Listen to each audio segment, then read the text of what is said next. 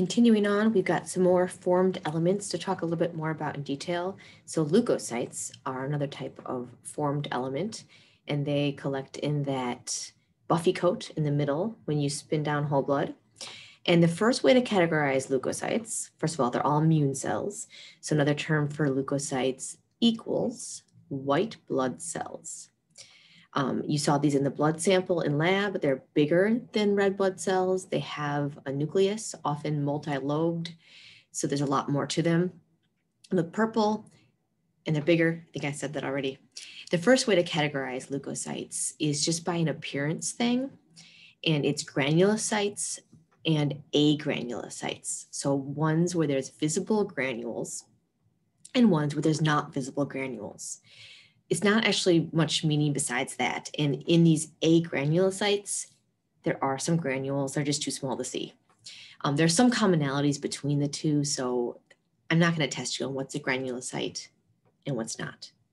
Because it's not that helpful, I don't think.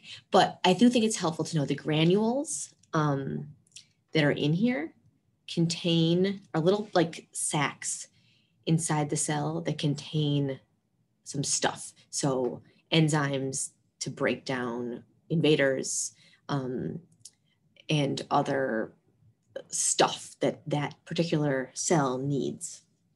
So that's what those granules are. And that's why all of these cells have some granules to some extent. Some are just bigger than others, more obvious. So I'm going to fairly briefly go through these cell types. And they're actually named for the stain where they're best seen. So the names aren't really that meaningful. The first, you've got your neutrophils, and these are actually the most prevalent in your immune system, in your blood. I mean, these are quick responder, first responders, and they are phagocytes. So that means that they can ingest foreign invaders, bacteria, especially for neutrophils.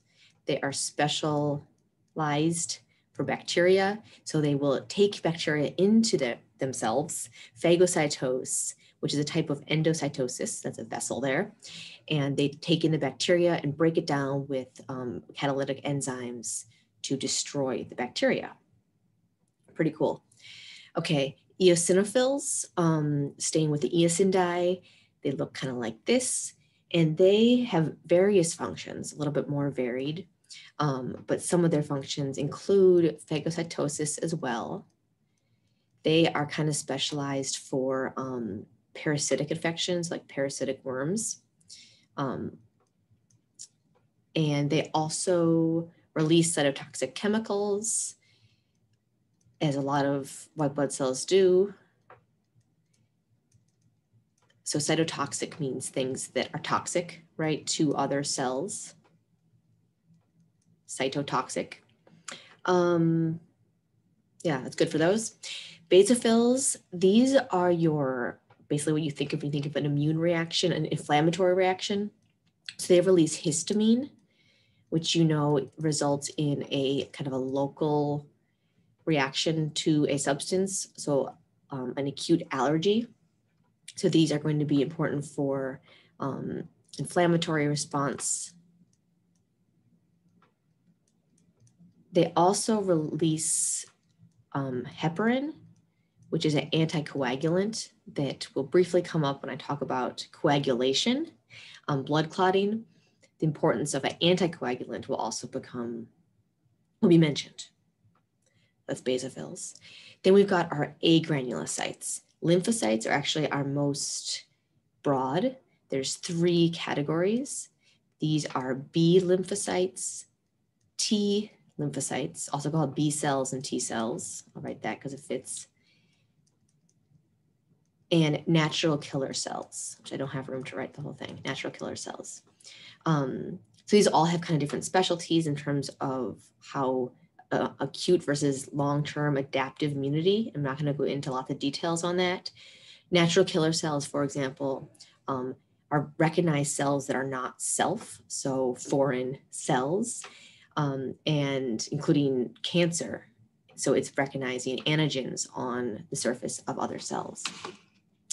And they provide then non-specific immunity to that. Some of these other cells are related to vaccinations in terms of acquired immunity. So learning what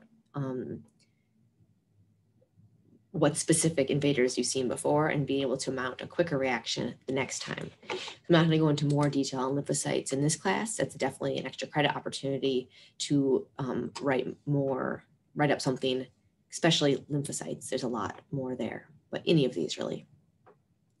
Lastly, monocytes. These are big old phagocytes.